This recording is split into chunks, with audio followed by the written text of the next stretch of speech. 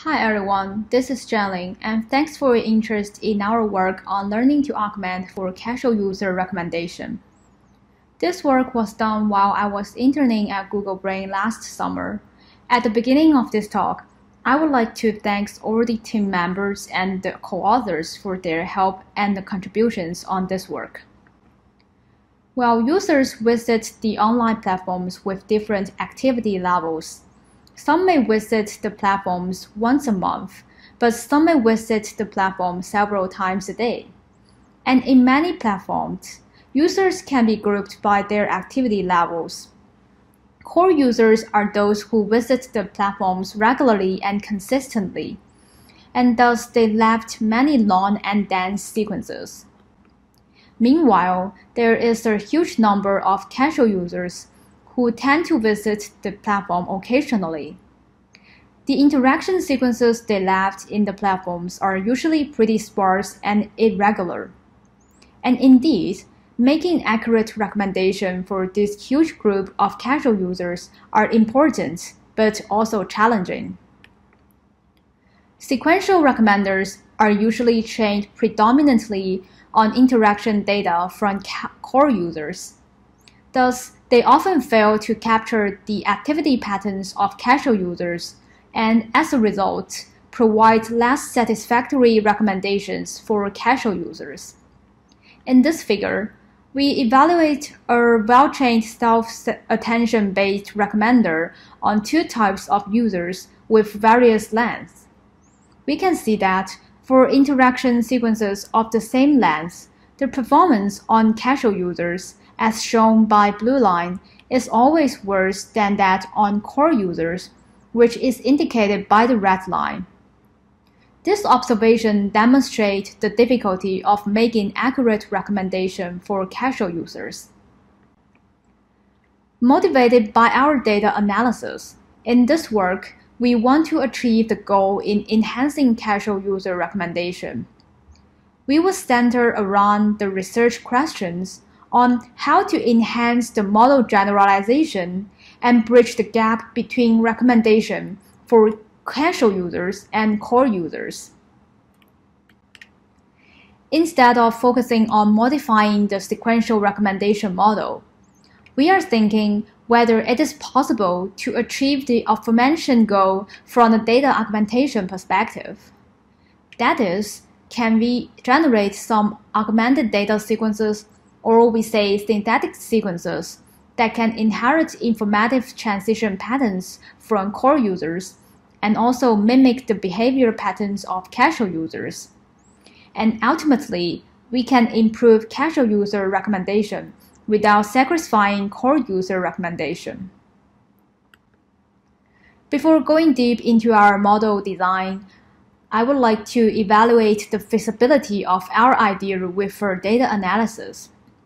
The most naive way of generating such synthetic data sequences is to randomly drop parts of their interactions from core users.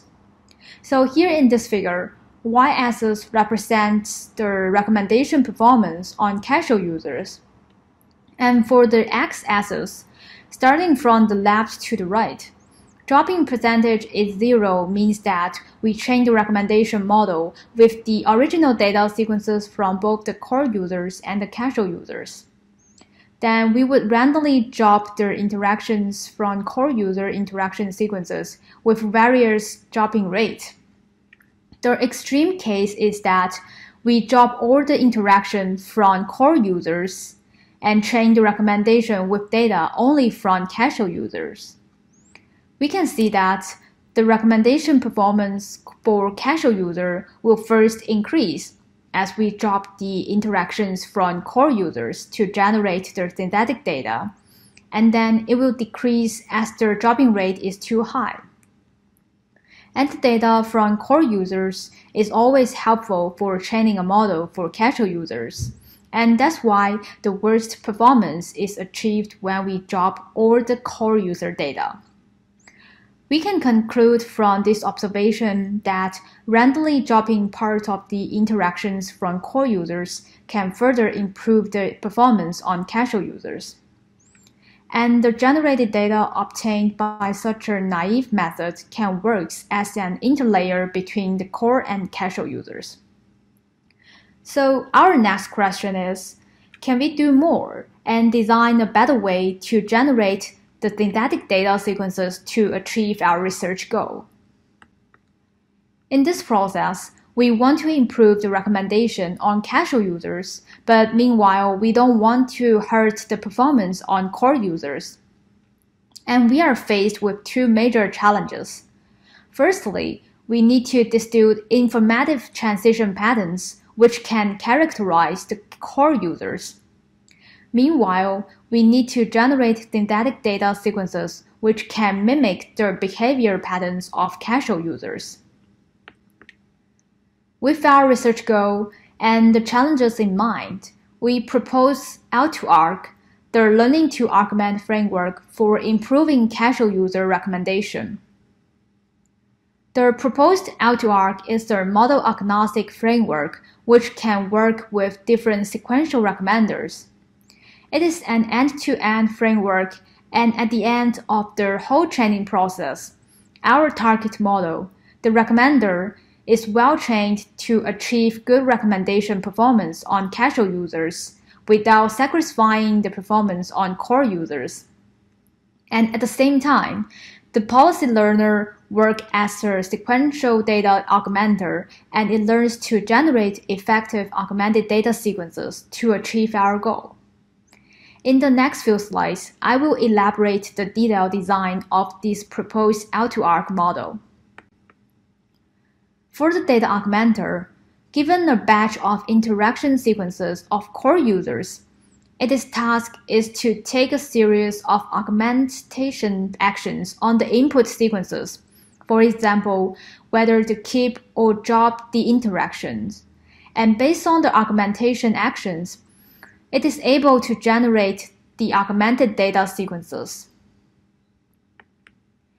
The augmented data generated from the data augmenter will then be fed into the target model, the recommender, and update the model.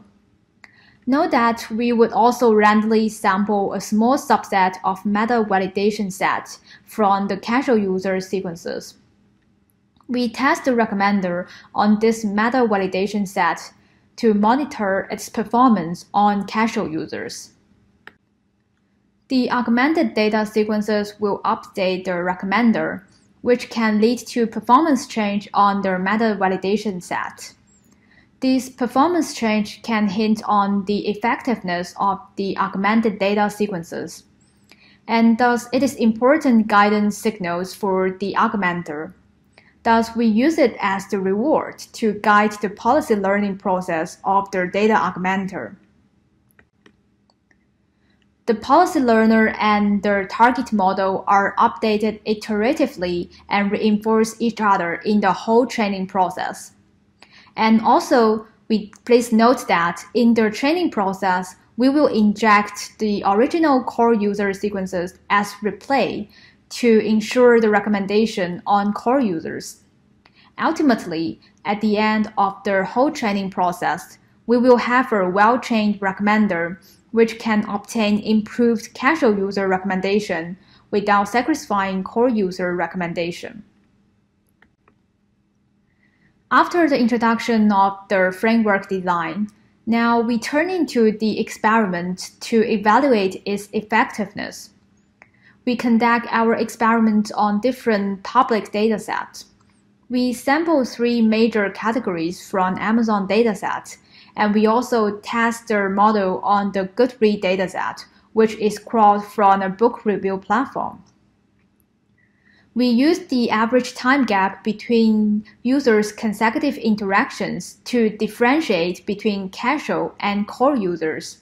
In this case, core users are those with average time gaps of less than 30 days, and others are labeled as casual users. For each of the user, we use its last interaction to test the model.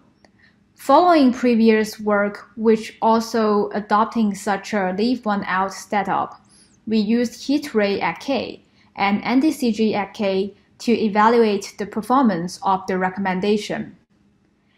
Higher values in hit rate and NDCG means that the model can provide more accurate recommendation. In the experiment, we test L2ARC on 3 widely used sequential recommendation models. Since there are no previous work focusing on data augmentation for casual users, we compare L2ARC with 3 different model-agnostic treatment methods, which can help to improve casual user recommendation, which include randomly dropping, focused learning, and adversarial rebating. In this table, we summarize the performance of different treatment methods while applied on various sequential recommender. We can see that by combined with various sequential recommendation models, L2ARC, as highlighted by the red box, can outperform all the other treatment methods in improving casual user recommendation. Besides the casual users, we also want to see how L2ARC will influence the recommendation on core users. Here, we compare the recommendation performance on core users with different treatment methods. We can see that even though the baseline treatment methods can improve casual user recommendation, most of them will hurt the recommendation on core user. However, with the replay strategy and the distillation of core user transition patterns, L2ARC will not sacrifice the core user recommendation. And in fact, in most of the cases, it can even help to improve core user recommendation. To further investigate the reason why the augmented data sequences can achieve our goal, we visualize the similarity of consecutive items in different user sequences. Comparing the green line and the red line in this plot, we can observe that the consecutive items consumed by core users, as indicated by the red line here, are more similar, and the synthetic sequential data closes the gap between different user groups. And furthermore, L2ARC generates some sequences with high similarity, which help to characterize the patterns of core users. And this visualization further demonstrates why the augmented data sequences can achieve our goal. In fact, L2ARC is flexible in supporting different recommendation models and multiple augmentation actions. Here, in this experiment, we extend the policy learner and add in the substitute action.